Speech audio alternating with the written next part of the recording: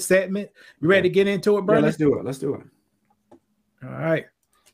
Not at all, but let's just make a pause on that though, just for the sake of we understand that, but let's understand that. So what Lauren is saying, and it's very important. Correct, fair use, but they gonna tag our video anyway for copyright. Anyway. I don't understand, but go ahead. I know other people run a whole hour video, right, and it's fine. Yeah, so I'm gonna have to come back here, edit the video, gonna look crazy to make it not copyright, but hopefully it's not.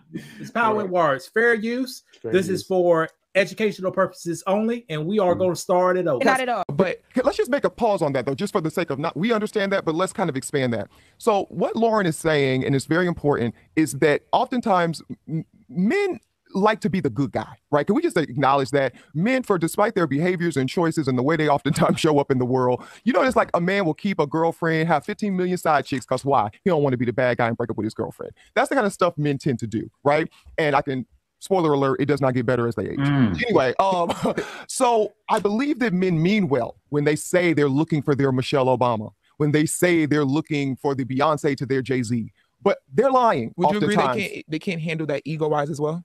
I'm not going to go in that direction. What I am going to... Not at all, but let's just make a pause on that though, just for the sake of All right, Brandon, did you hear that statement? Yeah, she made a lot of statements that I don't agree with. But have you? How about this statement? Let's focus on this one. She said, "Men want to be the good guy, despite their behavior.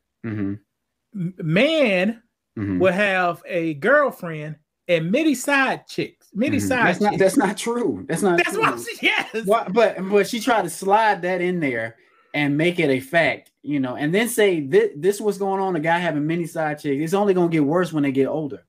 That's not true. No. She said it's gonna say the same when they get older. But then she said, what she say? Side note or something like that. It's only gonna get worse when they get older. She said something like that, but she didn't say it was gonna get better. They're gonna stop doing it though. See, the problem is she put in all men into a box. Yeah, and you can't do that. Let me ask you a question. And you better answer it right. Okay. Or our damn podcast is over. Okay, go ahead. Brandon, you ever cheated on your wife? No, I haven't. Not per evidence. Yeah, but that's what I'm saying. You can even ask me, do I have a side chick? I don't have a side chick. I don't have multiple sides. Like, just because something happened to her, she feel like, shoot, that's where all black men doing. That's like if a Chinese man beat me up and next year another Chinese man beat me up. I get on a broadcast and be like, look, guys, it's Chinese people out here. They'll beat you up. You know what I'm saying? You can't do that. I can't. Now, in that scenario, you can't. No, you can't. They only 5% of the population. No, but that's not. What's the average of two? You get attacked by two of them. Huh? That's fair, but still, I can't warn other people and say, look, if you're dealing with Chinese people, they're gonna beat you up. I can't say that, or I should say, caring people. They're not going. I can't generalize all of them and say just because that happened to me, that's what's gonna happen to you. Correct, ladies and gentlemen.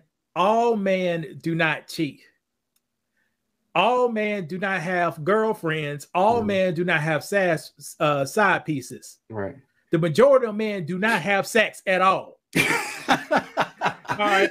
And that's the truth. That's true. But you got to be a man to understand that. Right. See, that is correct. Women don't see those guys because they ain't checking for them. Right.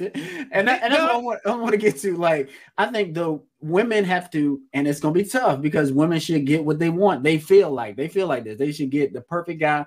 She needs to check all the boxes. The guy you want, he might not be the guy you need.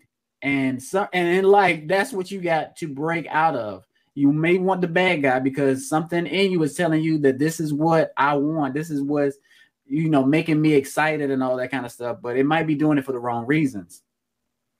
Correct. The safe guy, he may be boring. You may not have to fix stuff on him. And some people like fixing stuff that's wrong with men or trying to fix stuff that's wrong with men. And you're not going to be able to do it. Because the man don't care. He's doing what he want to do. Correct. You cannot build up a person. You cannot build a man. You cannot improve a man.